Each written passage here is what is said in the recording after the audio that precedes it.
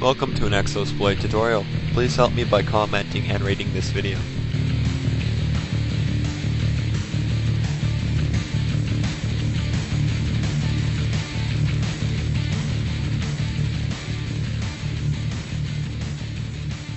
Hey, in this video I'll show you how you can boot into safe mode on Windows XP.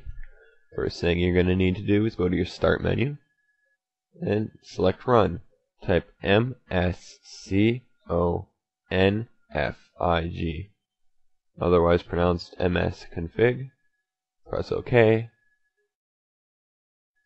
Then go to the tab that says boot.ini and select SAFEBOOT right here.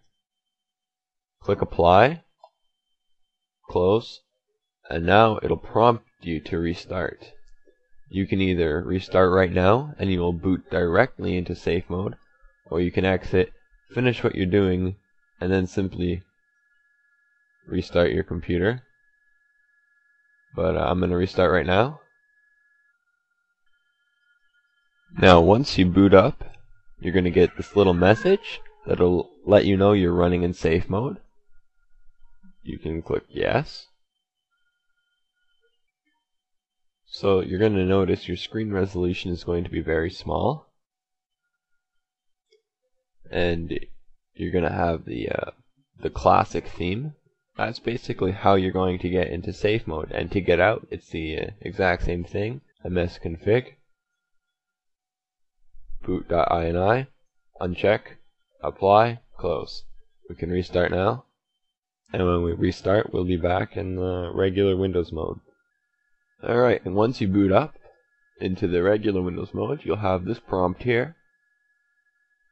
You can simply select OK. It's letting you know that you've made changes to the way you start. But I just don't show this message because usually I'm aware of what I do. You don't have to check off that box. So now you're back in regular mode, and every time you boot now, you'll boot into the regular Windows mode. This has been an Exploit tutorial. If you've enjoyed this, please comment and rate the video. And if you want to see more tutorials in the future, please subscribe. Thank you for watching. Links and additional information will be located in the video description.